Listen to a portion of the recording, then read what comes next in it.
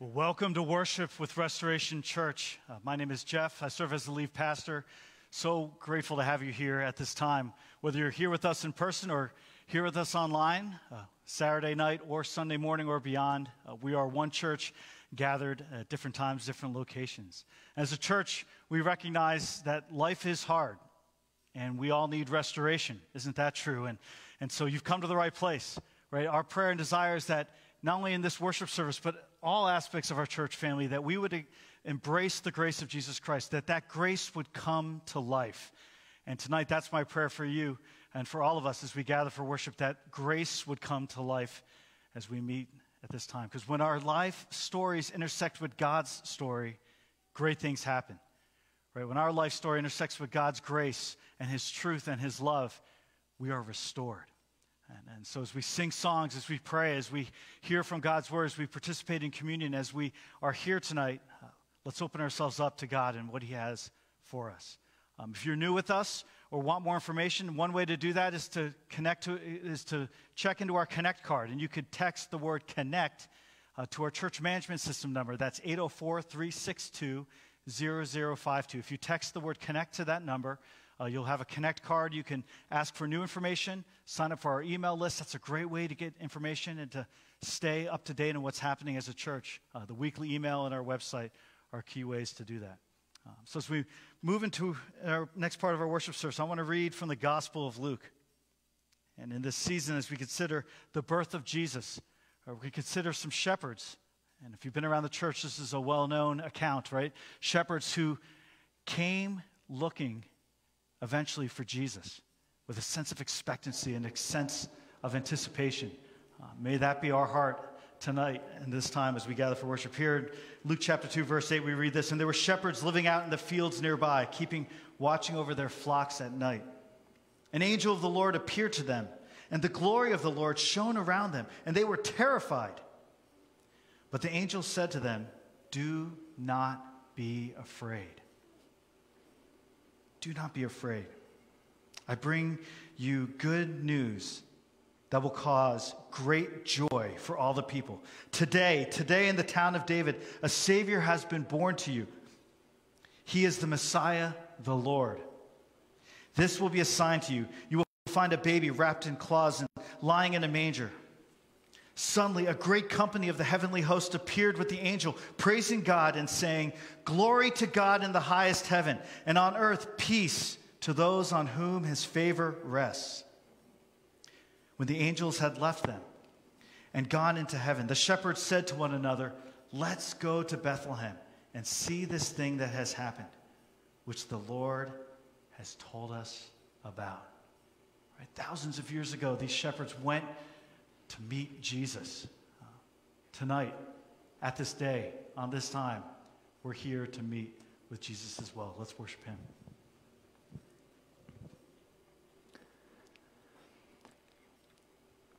Super Bowl 27 was mostly unforgettable for a lot of those involved, especially the losing team, Buffalo, who lost their third straight Super Bowl. It was mostly a blowout, but one of the events that lives on in memory happened in the fourth quarter. When the game was almost out of hand, there was a fumble, and the Cowboys defensive lineman, 6'6", 300-pound Leon Lett, scooped up the ball with only green pasture in front of him. Run. You could almost hear Chris Berman saying, "He could go." Little did he know that there was a receiver for the Bills racing beside him, and he started celebrating a bit too early. The ball got stripped, went through the end zone, and Leon Lett lives in infamy for wasting a touchdown. Now, although he is you could say a warning to any lineman who might try to score a touchdown, that he also actually gives a picture of joy. My pastor, when I was in college, described the joy of faith as this: doing an end zone dance at the 50-yard line. The joy of faith is celebrating in the moment, knowing that the completion is not yet there, knowing that it's on the way, knowing that it hasn't yet happened, but that it will. That's the joy of faith. And as Christians, we're called to have joy. We're called to invite the Spirit in us to have joy at all times, at all circumstances, in suffering, in trials, in persecution, because we are trusting that God is doing something bigger in all of those things, that God is working in us to work to his will, that God is working in the world towards his will, that his promises are coming true, and that God will work all things for the good of those who love him. So we're called to have joy. We're called to do a touchdown dance at the 50-yard line. And this passage that Jeff just read is interesting because the angels call the shepherds to have joy. But if you think about it, that nothing meaningful was going to happen for another 30 years. There's just a baby. But they're called to have joy. They're called to celebrate in the moment what was going to happen. And as we live in this time of Advent, where that only maybe little signs of the kingdom have come, that we look to the bigger reality when they will all come to pass and God will make all things new. So in Advent, we are called to have joy. We choose joy.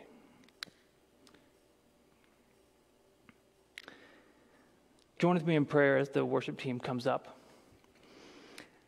God, you are the author of life, that you are the author of redemption, and you call us to have joy, to trust that you are doing work in our midst.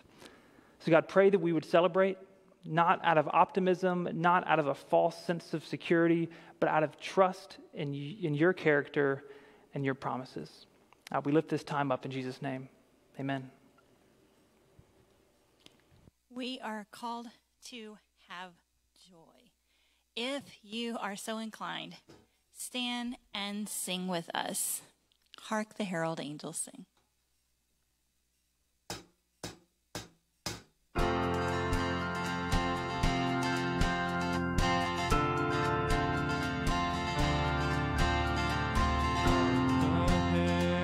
Angels sing, glory to the newborn King. Peace on earth and mercy mild, and sinners reconciled. Joyful all ye nations rise, join the triumph of the sky. With angelic hosts proclaim, Jesus is born.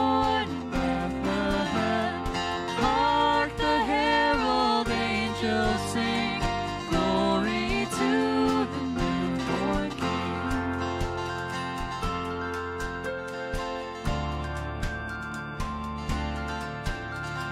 Christ by highest heaven adored, Christ the everlasting Lord. Yet in time behold him come, offspring of the Virgin's womb.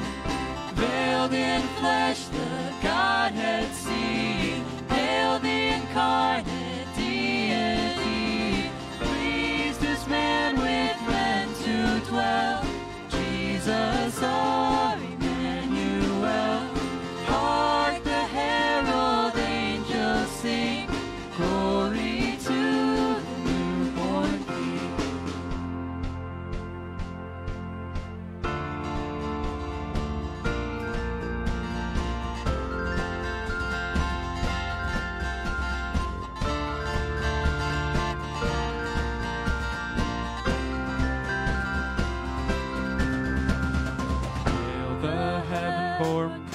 Of peace, hail the Son of righteousness.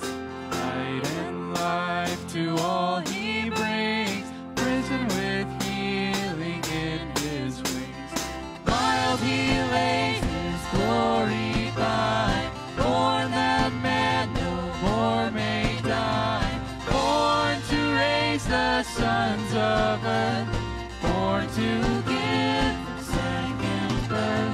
Hark the herald angels sing, glory to the newborn King.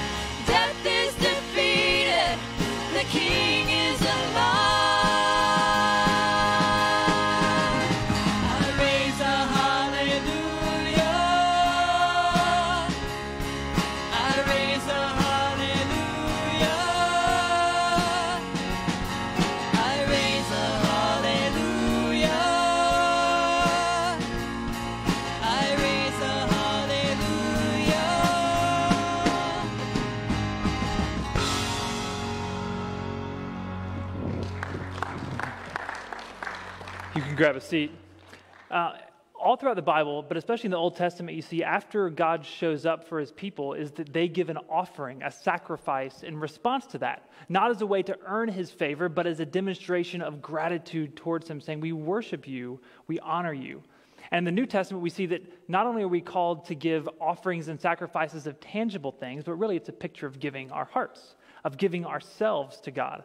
And so we're coming to the time of offering. There are two things that I want to say. One, there are a variety of ways that you can give financially, but also the reason why we celebrate this is as a demonstration that we get to bring our whole selves to God. And in the prayer time that I'm going to have, that one of the things that I'm reminded of is that God calls us to come as we are. That he doesn't say, hey, only if you're this, come, or only if you're this, but come as you are. And so in my prayer time, that I'm recognizing that probably for many of us, we come with different griefs. Either the standard COVID grief of what we're not receiving or not having because of how different, on top of all the other griefs that we're bringing. So we're going to bring those things to God together, and I have a short prayer that I'm going to read for that, but also going to get a chance to pray for our church plant, the Branch in Ashland, that God would continue to fuel their work. So if you could, bow your heads with me while we pray, and I'm going to start by reading a brief prayer. God, in one hand I grasp the burden of my grief, while with the other I reach for the hope of grief's redemption. And here, between the tension of the two, between what was and what will be, in the very is of now, let my heart be surprised by, shaped by, warmed by, remade by the same joy that forever wells within and radiates from your heart, O God. God, thank you that you allow us to come as we are and that you meet us in that. Thank you that the joy that you call us to isn't a joy dependent on circumstance, but dependent on your promise and your presence. And God, we ask for your joy tonight as we give ourselves to you. God, we pray for these offerings that we're giving, that they would continue to fuel your work through this church and in the world. God, would you multiply these things for your glory?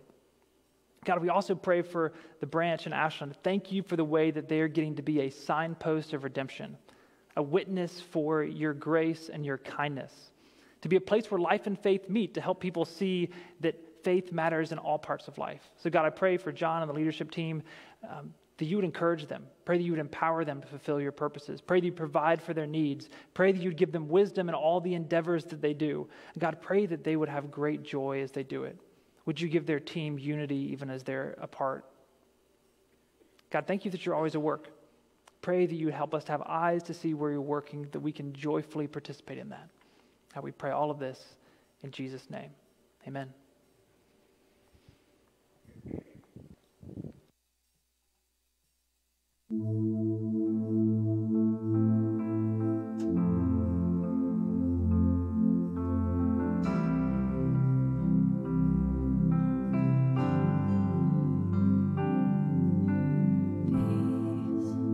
Bring it all to peace. The storm surrounding me, let it break at your name still.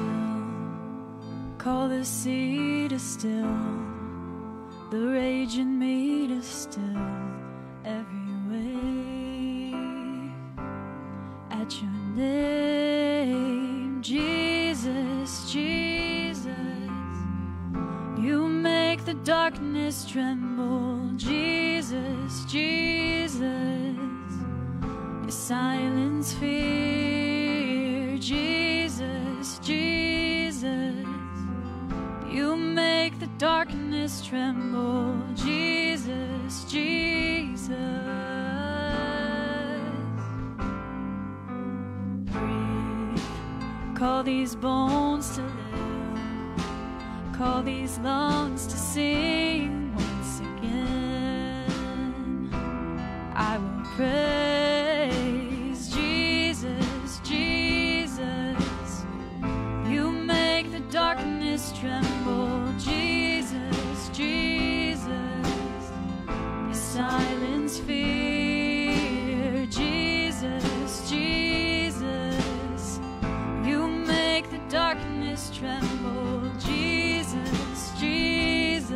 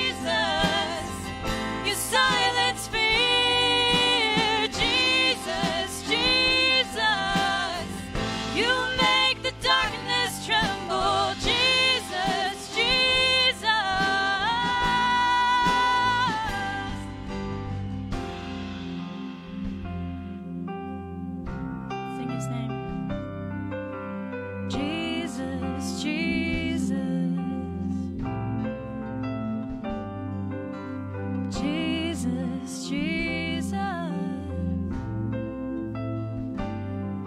Your name is a light that the shadows can't deny. Your name cannot be overcome. Your name is alive, forever lifted high. Your name cannot be overcome. Your name is a light that the shadows can't deny. Your name cannot be overcome. Your name is alive, forever lifted high. Your name cannot be overcome. Jesus, Jesus, you make the darkness tremble. Jesus, Jesus, you silence fear. Jesus, Jesus, you make the darkness tremble. Jesus, Jesus.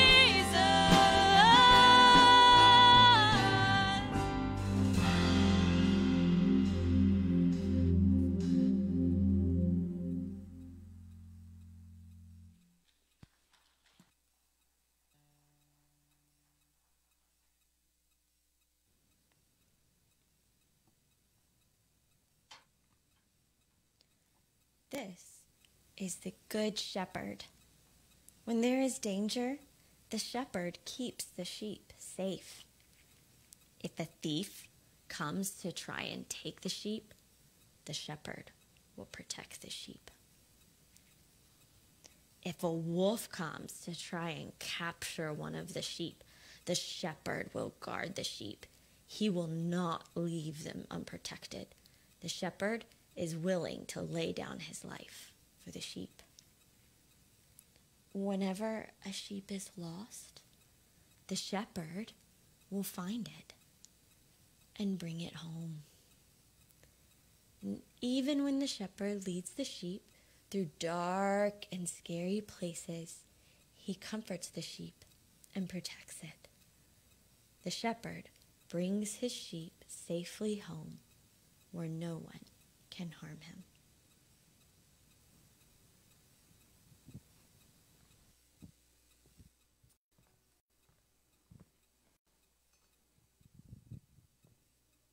Let's pray. Let's pray. Lord Jesus, you are the light of the world. And in you there is no darkness. And as it's been shared and known in John chapter 1, where the light shines in the darkness, and the darkness has not overcome it. At your name, darkness does tremble. At your name, every knee should bow. Jesus, you are worthy of our praise. And in a season of struggle, in a season, in many ways, that feels like darkness, Lord Jesus, we need your light in our lives. We need you to not only light the way, but to show us the way. And we can praise you knowing that you are the way. And so teach us tonight from your word. We ask and humbly ask that you would open up our hearts to what you want to give to us. A word of hope, a word of help, a word of restoration. And we look to you in the powerful, powerful name that is your name, Jesus. We pray this in your name. Amen. Well, 2020, what a year. I hear some boos from the crowd. Yeah, it really is, right? If you're thinking 1 year, 3 years, 5 years, 10 years, God willing, we're alive years ahead as we look back and say 2020, it's going to bring back all kinds of images, all kinds of memories, all kinds of struggles. And as I've been reflecting on this year and thinking about why has it been so hard, there's obvious answers. But apart from the coronavirus and COVID-19, apart from all the different struggles that are happening out in our culture and that we're facing, as I think about 2020, I think about all of the uncertainty. And you think about having to make decision after decision after decision, not knowing what the next day is going to bring, let alone the next week, let alone the next month, definitely not knowing the next year. And in some ways, it can feel like we're walking in the dark. Right? There's something about the unknown that can be intimidating, the unknown that could be scary. I know for me, as I think about over my life, when I've faced unknown seasons or unknown times, those are the moments when anxiety can well up within me and at points take over if I don't let God check it and get in the way. There's something about our bodies. Our bodies prepare for those struggles when there's an unknown season or an unknown time. It's our bodies begin to feel that anxiety and prepare to engage in a way that wouldn't when it's at rest or when the future is more certain. I think about sometimes when you're watching a scary movie or if you're looking at a big maybe roller coaster or something that's uncertain. That's one thing. But when it comes to real life, when it comes to real challenges in your life that you didn't ask for, and you have to face those challenges, and you don't know how they're going to turn out, that's a whole different story. Now, I think about walking in the darkness or in the unknown, and I shared stories from my childhood about a place, a nature reservation that was near my town. It was called the Watchung Reservation. I've shared stories about walking in the woods, but what I didn't share is a story one time about my friends who we went to one part of the Watchung Reservation where there was something called the Deserted Village. And I'm going to show you a picture here of part of this deserted village. It was a village that was built in the 19th century. And over the years, because of changing industry, that people stopped living there, and it became what became known as the deserted village. And it was fine during the day to look at these houses, but at night, it's a different story. And at night, my friends and I thought it would be fun to have a little bit of a challenge, a little bit of a dare. Say, who'd be willing to walk down the path to the deserted village? And so I remember arriving at a parking lot, and as we came to that parking lot, we took a bunch of sticks, and it's like whoever draws the shortest stick has to walk down that path pretty much into the pitch darkness. There was a little bit of a moon that night, I recall. But as we pulled the sticks, who got the shortest stick? Me. I'm like, great. So I'm like, here we go. So I start walking down the path. And let me tell you some more background information about this deserted village. You can Google it. And there's a book called Weird New Jersey. It has all these stories about the deserted village. But there was all kinds of stories where the houses haunted. Like people said that when they walked near those houses, they felt the temperature drop by 20 degrees. I mean, there's all these kinds of rumors. So I start walking down this path in the pitch dark, one step after another. Maybe if we had planned ahead, we could have cut the lights right now. But I was walking, and it kept getting darker and darker and darker. And though there's a little bit of a moon, I could see a house like that next to me. And I could start feeling scared.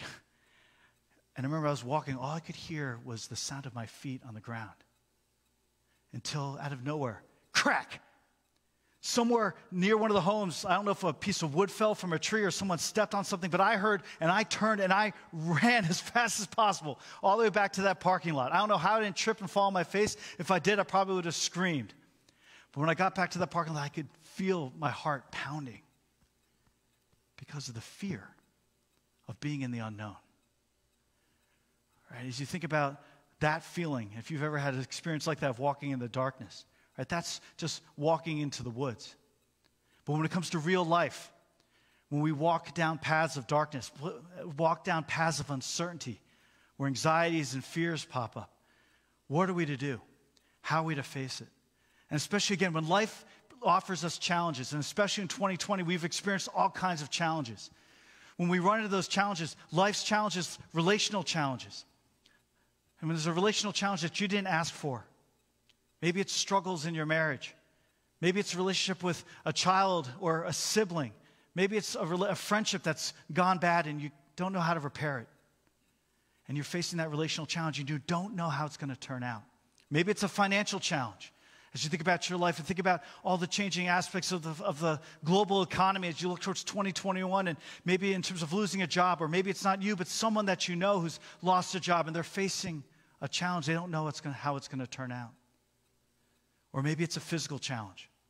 As you think about your life, maybe it's a diagnosis that you didn't think you were going to receive. Maybe for you or for a loved one. And you don't know how it's going to turn out. Or maybe if it's something you've experienced recently where that diagnosis did come and you didn't know how it was going to turn out. What are we to do in those times? When we face those dark paths that could lead to deep fears and anxieties, where do we turn? Well, the good news is that the Bible and Jesus never say that we are to take those challenges on alone. That he offers hope, that he offers help, and he offers us everything we need. Because Jesus is the good shepherd. All right, and that's our focus in these weeks leading up to Christmas. Jesus is the good shepherd. And we're looking at the great Psalm 23. Right, a picture of the good shepherd who takes care of his sheep. Right, and this great psalm is, we're going through it from the whole psalm, and today we're gonna focus on verse 4. But I want to read the first couple verses just so we can review each week, building up as we take on this entire psalm. And so from Psalm chapter 23, we read these great words: "The Lord is my shepherd, I shall not want. He makes me lie down in green pastures. He leads me beside still waters. He restores my soul." Right? He leads me in the paths of righteousness for his name's sake. And then here's our focus for today. Even though I walk through the valley of the shadow of death, I will fear no evil, for you are with me. Right? Your rod and your staff, they comfort me. All right, so we review going back a couple weeks, right? We started with those great words, "The Lord is my shepherd," Psalm 23, this incredible prayer. A prayer that my prayers, it would become your prayer. Maybe you've heard the psalm over the years if you've been part of the church. And maybe you've memorized it at points, but to re-memorize it and make it a prayer, not just for this season, but all the way through 2021 and beyond. Because this prayer begins with those incredible words, a bold claim saying, "The Lord is my shepherd." That's a bold claim by David. Right, the one true God, the God of Abraham, Isaac, and Jacob, that to be able to claim and say, this Lord, the God of all creation, is also my shepherd. Right, this personal connection, this intimate connection with this shepherd that takes care of you. What a bold claim. And because of that, the bold claim then is that we shall not want, that we will lack nothing.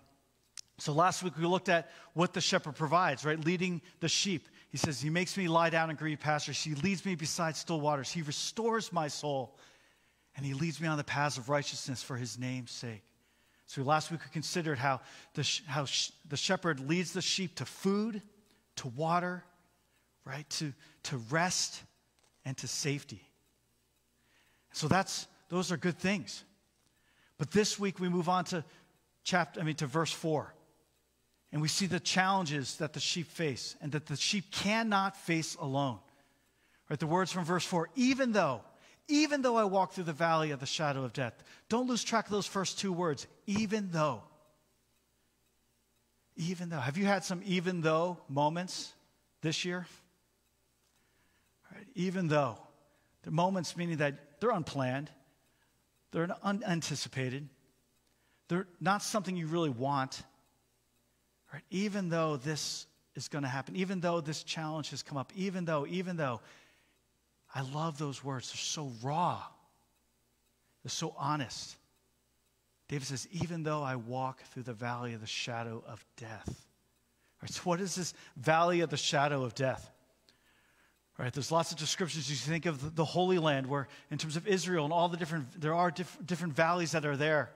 Right, biblical scholar and writer Ken Bailey, who's lived most of his life in that region, talks about what is an actual valley of the shadow of death, which is just south of the road that goes between Jerusalem and Jericho.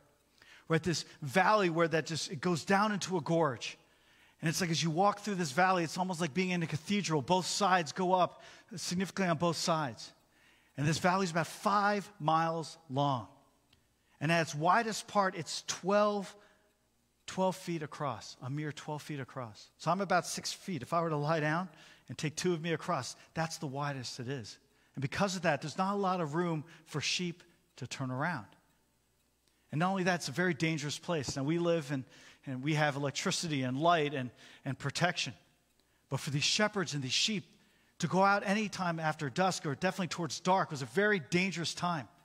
And so they'd walk through that valley as quietly as possible, to not alert any bandits or anyone who would come and try and attack the shepherd to get the sheep or to take out the shepherd, or other animals that could be alerted to a tasty sheep dinner that would be walking through that valley. And so to walk through that valley was a very, very scary endeavor. And for these sheep, they were left unprotected. And so we see that David says, even though I walk through the valley of the shadow of death, don't lose track of those words, walk through. To walk through. He's saying you have to go through it. You can't go around it. There's no other option. You have to go through this valley.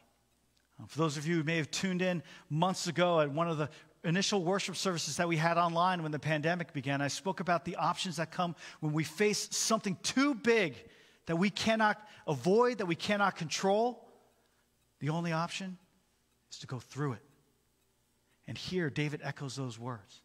That when we face a life challenge, again, relationships, maybe finances, maybe physical, that's too big, that we can't avoid it, we can't control it, we know we just have to go through it. That's a picture of what David's talking about. But the good news of that verse is he says, but I fear no evil.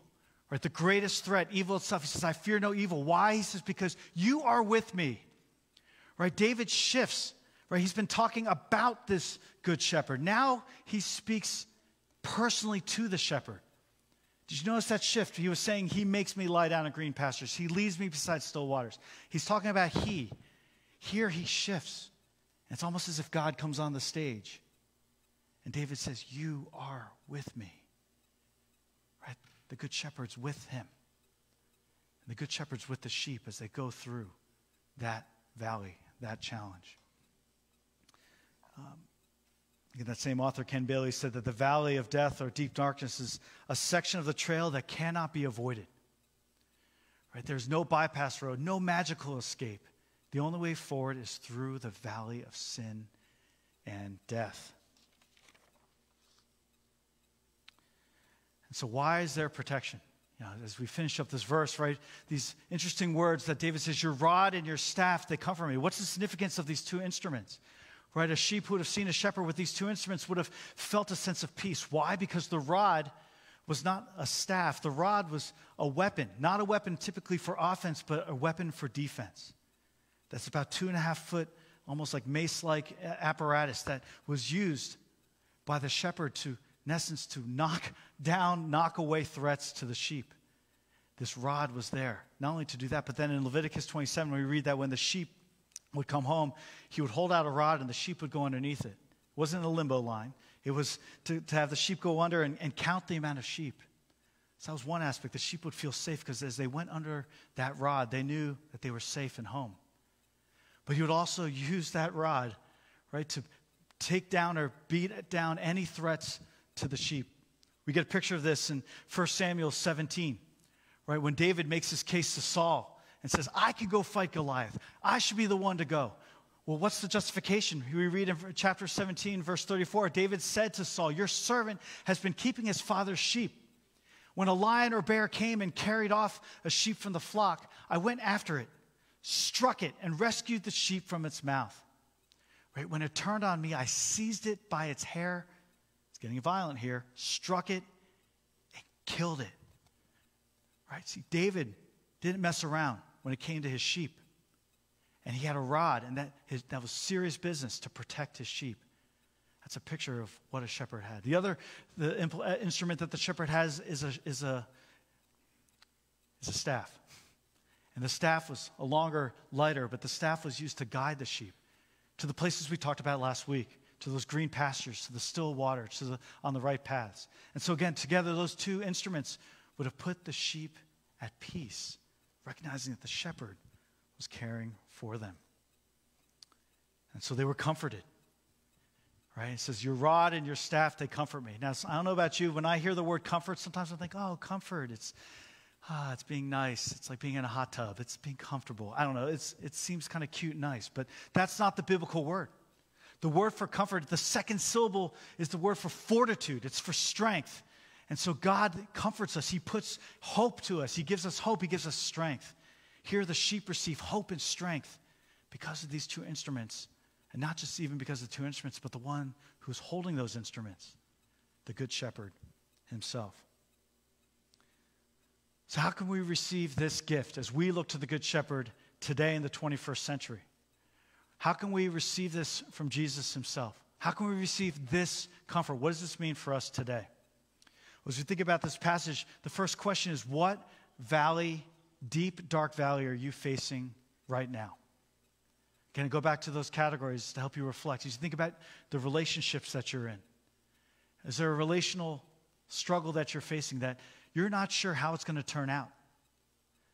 Again, maybe it's a spouse, maybe it's a child, maybe it's a sibling, maybe it's extended family, maybe it's a neighbor, maybe it's a friend. Something's gone wrong, and you're not sure how to get it right. And you need the Good Shepherd to lead you through that valley. Right? Maybe it's a financial struggle. Maybe it's a challenge on the financial front. You're not sure how you're going to make it to the next month. You're not sure how you're going to pay for the future. Whatever that is, bring it to the Good Shepherd. Or maybe it's physical. A physical challenge you're facing or a loved one's facing. A challenge that no doubt you didn't ask for, but it's come in this broken down world that we live in. As you face that valley for yourself or for a loved one, bring that to the Good Shepherd. So what are some steps to help us walk through that valley? First, you have to name that valley. There's something powerful about identifying and naming something that you're facing. If you're an audible person, say it out loud.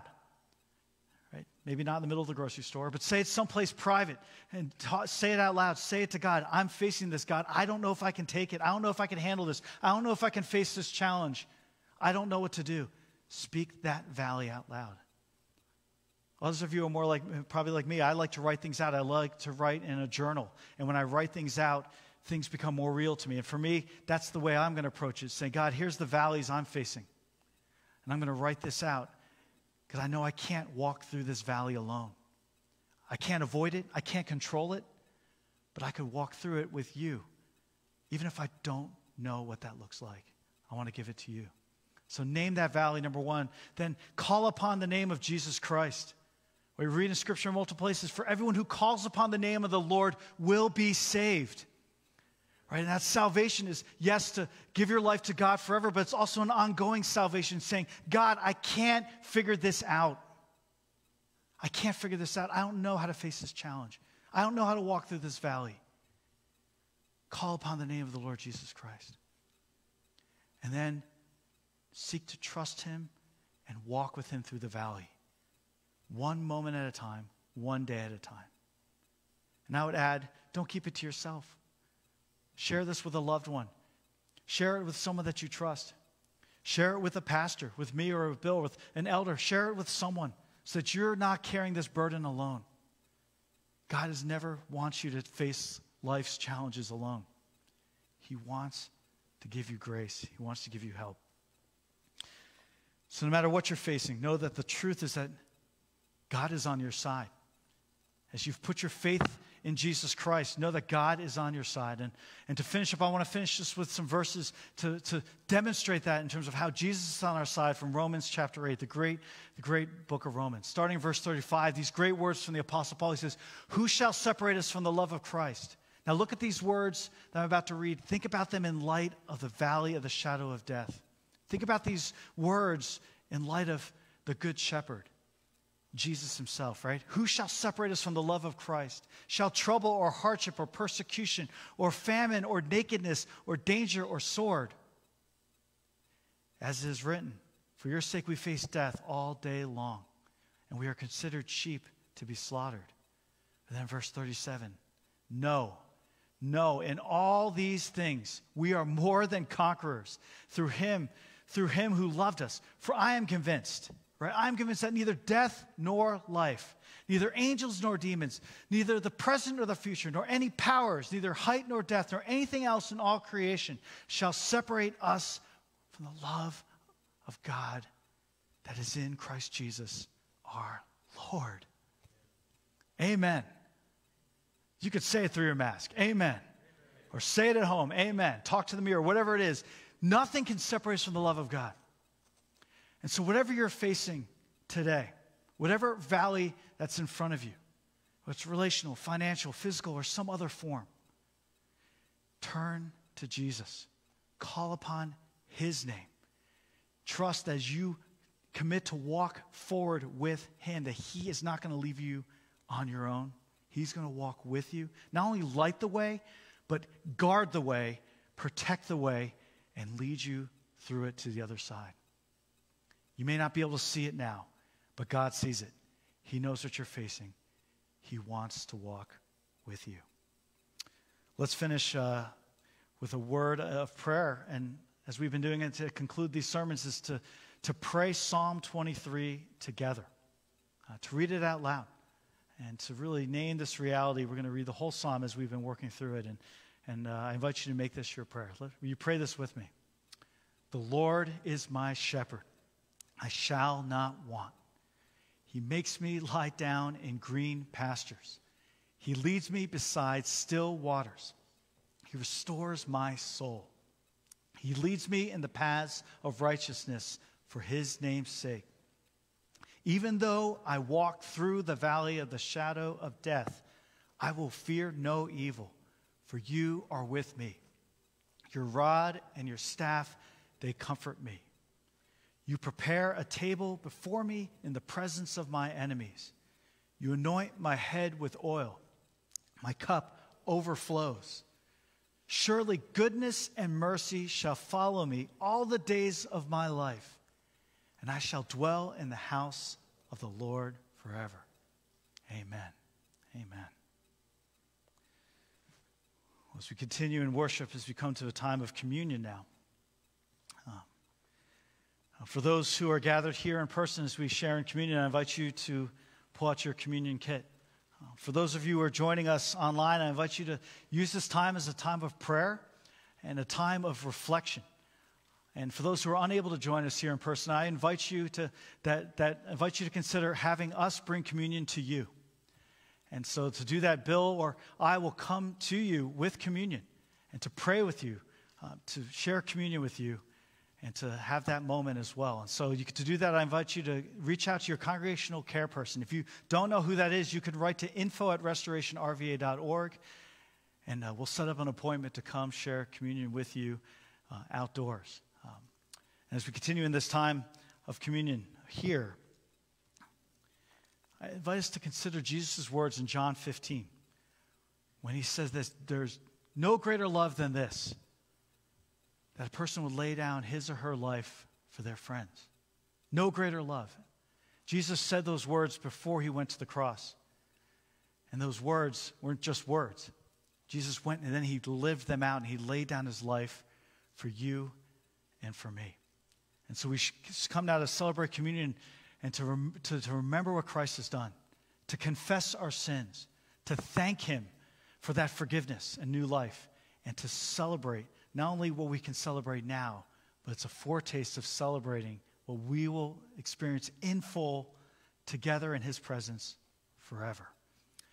And so as we do, we're going to have a time of prayer in a moment. And in that time of prayer, I'm going to ask us to take a moment to silently consider, what is God showing us right now? What is he showing you right now? And specifically showing you in a way that something that you need to confess to him. Something in your life that maybe you're holding on to. Something in your life that you're pursuing that you know deep inside isn't what God wants you to pursue. That he has something better for you. And he's offering himself to you. And the beauty of this time of Lord's Supper and communion is we can receive him afresh tonight. And so before we pray, as a reminder, when Jesus gathered his disciples, he took bread during the meal and he broke it. And he gave it to his disciples, saying, "This is my body given for you." He said, "Take and eat and do this in remembrance of me." Later on in the meal, he took the cup. He said, "This cup is the new covenant, sealed in my blood, shed for you for the forgiveness of your sins." He said, "Take and drink and do this in remembrance of me." We're taught by the Apostle Paul in one of the letters to the Corinthians that for as long as we eat of this bread, for as long as we drink of this cup, we proclaim the Lord's saving death until he comes again. Will you pray with me? Let's pray. Almighty God, Heavenly Father, we look to you afresh today. Lord, you know our struggles. You know the ways, God, that we have not honored you with our thoughts or attitudes and actions. Lord, we come to you now in a posture of humility, seeking your grace. Recognizing, God, that you are the giver of good gifts. But in many ways, Lord, we reject your good gifts and we go look to other places or other things or other people for what you alone can provide, which is true life. So God, we take a moment now, and it's a moment of silence to reflect on, Lord, what is it, Lord, that we need to confess to you? Some form of sin, Lord, where we have, based on what we've either done or what we've failed to do, in light of your word, your commands, and your laws. So, Lord, hear our prayers as we take this time of silence to confess to you.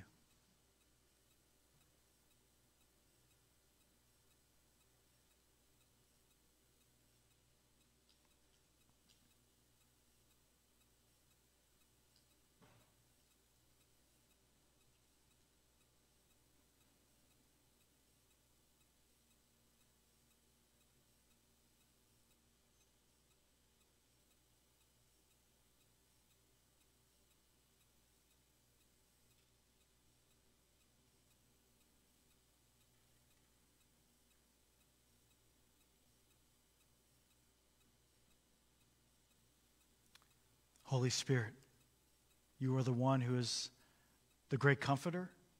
You're also the one who convicts, and both of those go together. Ultimately, your conviction leads to the ultimate comfort, which comes from coming back to the Good Shepherd. And so, Lord, we confess these sins to you. We thank you, Lord, that your promise that if we confess our sins, God, that you are faithful and just, and you promise to cleanse us from all of our sin and to lead us in the way everlasting. So receive our prayers, receive our confessions. And now, Lord, I ask that you would move in and through this time of communion. Through these elements, through this time, Holy Spirit, lift up our eyes to Jesus again. We pray this in his name. Amen.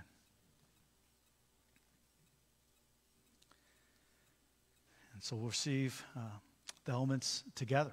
And so I invite you to open the top piece to get to the wafer.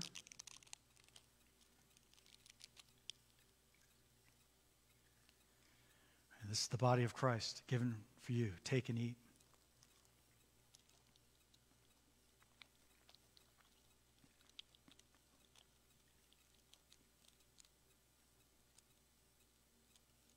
And this is the blood of Christ, shed for you for the forgiveness of your sins. Take and drink.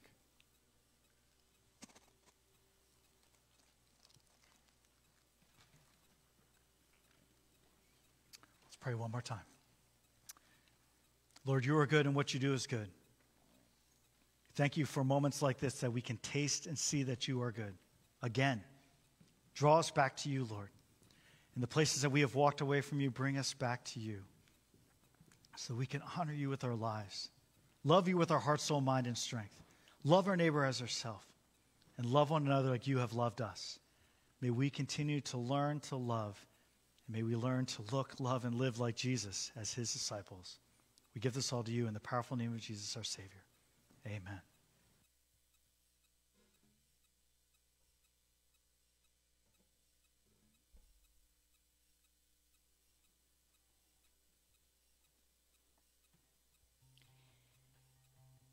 Let's worship together. If you feel inclined, you're welcome to stand and sing with us.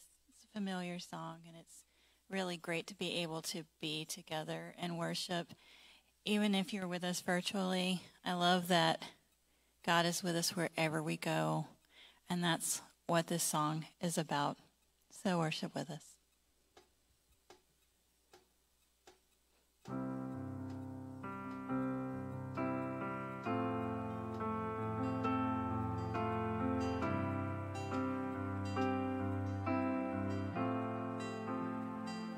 What gift of grace is Jesus my Redeemer?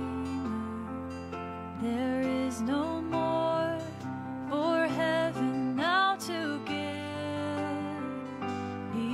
is my joy, my righteousness and freedom, my steadfast love, my deep and boundless peace. To this I hold, my hope is only Jesus, for my life is wholly bound to His.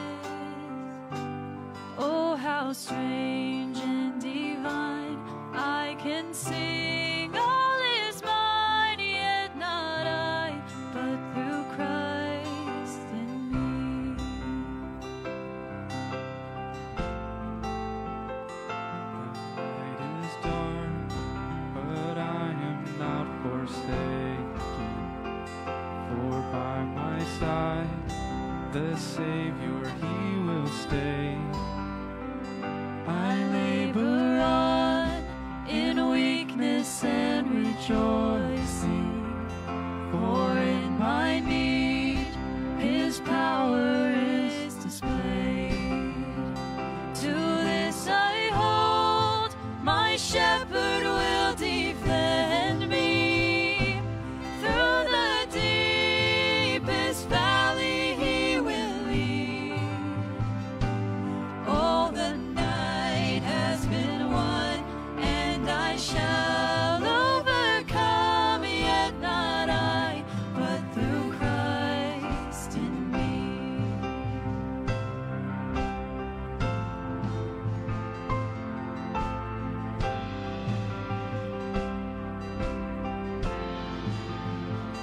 No fate I dread, I know I am forgiven. The future sure, the price it has been paid.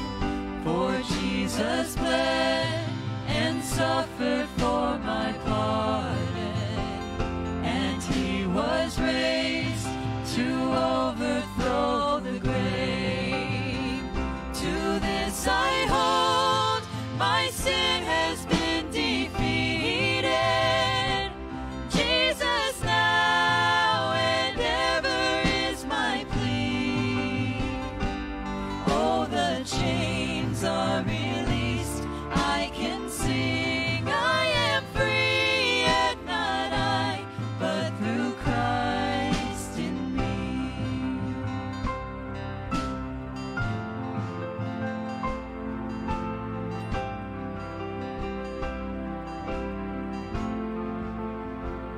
With every breath, I long to follow Jesus, for He has said that He will bring me home. And day by day, I know He will renew me until I stand with joy before the throne.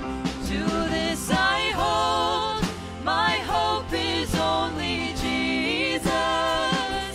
All the glory evermore to Him. When the race is complete, still my lips shall repeat, yet not I, but through Christ in me. To this I hold, my hope is only Jesus. All the glory evermore to Him. When the race is complete, still my lips shall repeat, yet not I, but through Christ in me. When the race is complete, still my lips shall repeat, yet not I, but through Christ in me. Yet not I, but through Christ in me. Yet not I, but through Christ in me.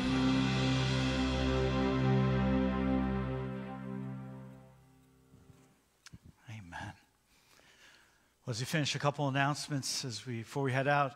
Christmas Eve, we are scheduled to gather here at 8 p.m.